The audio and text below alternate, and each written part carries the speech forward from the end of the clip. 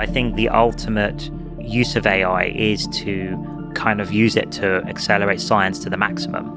So I think of it a little bit like the tree of all knowledge. If you imagine that's all the knowledge there is in the universe to attain.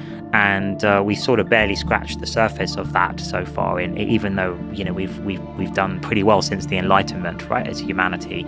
And I think AI will turbocharge all of that, like we've seen with AlphaFold. And I want to explore as much of that tree of knowledge as is possible to do.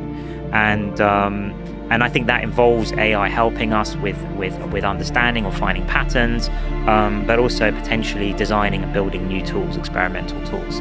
So I think that's all, and also running simulations and learning simulations. All of that we're sort of doing at a baby steps level here.